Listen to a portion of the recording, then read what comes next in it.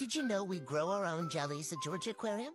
Welcome to a day in the life of our jelly aquarists on our aquatic sustainability team.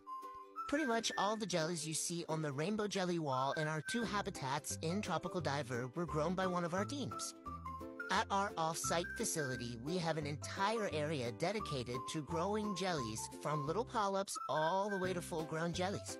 It's so dedicated that our teams even designed their own tanks to get better flow to jellies. One of the many things growing jellies need are brine shrimp. You guessed it, we also grow that ourselves.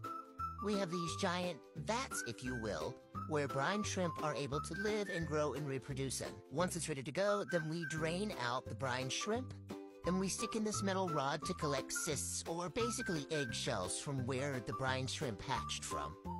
Those cysts have no nutritional value for the jelly, so there's no need to keep them in there. It's just like keeping eggshells in your eggs. Nobody wants that.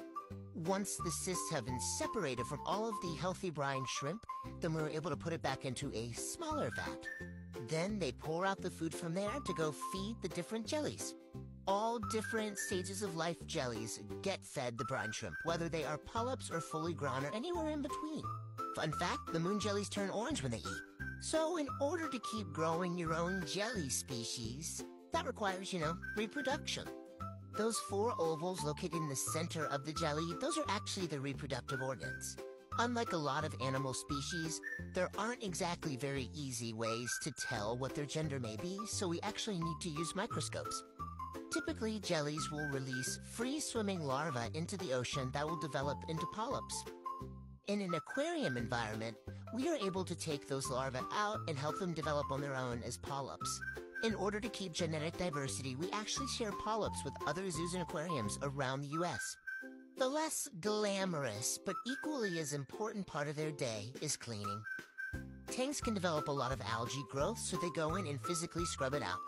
The jellies also leave behind droplets of their brine shrimp, so we actually siphon that out. There isn't a lot of suction pressure, so no worries, the jellies are completely safe. Remember the developing polyps I mentioned earlier?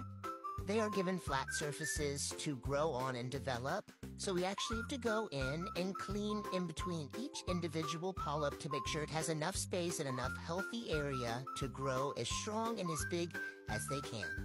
Thanks for joining us for a day in the life of the jelly aquarists on our aquatic sustainability team at Georgia Aquarium.